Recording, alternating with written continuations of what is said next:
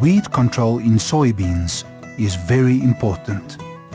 It is crucial that farmers know the weed spectrum on their farm in order to apply the correct herbicides at the right time. With the introduction of glyphosate-resistant cultivars, the so-called Roundup Ready cultivars, farmers sometimes rely only on this herbicide to control weeds. But in cases where weeds are out of control, the soybeans would have been suffering for some time from competition for water and nutrients. This is an example of poor weed control in soybeans. Not only will the yield of soybeans be lower, but the harvesting process will also be difficult. The biggest weed problem nowadays is volunteer Roundup Ready maize in Roundup Ready soybean fields because Roundup will not control the maize. In cases like this, it is recommended that conventional herbicides are used that can control maize but not soybeans.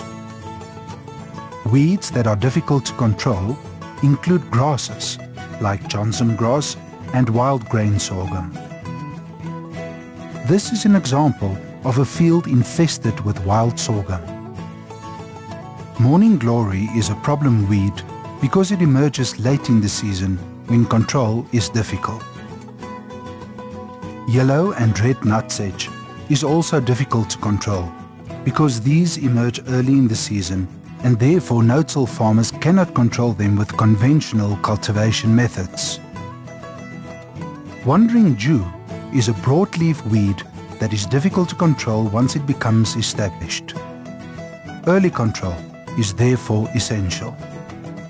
Horseweed is a very hardy weed, and since it emerges during the winter, it must be controlled before planting. Do not misuse Roundup Ready.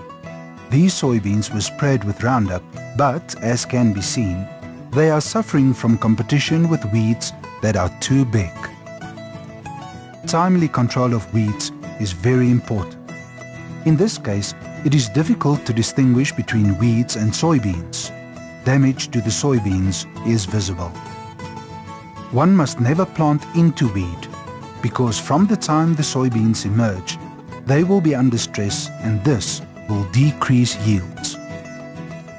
The correct way to control weeds in soybeans is to use a broad-spectrum herbicide before emergence of the crop, followed by only one or in severe cases, 2 applications of Roundup Ready later in the season.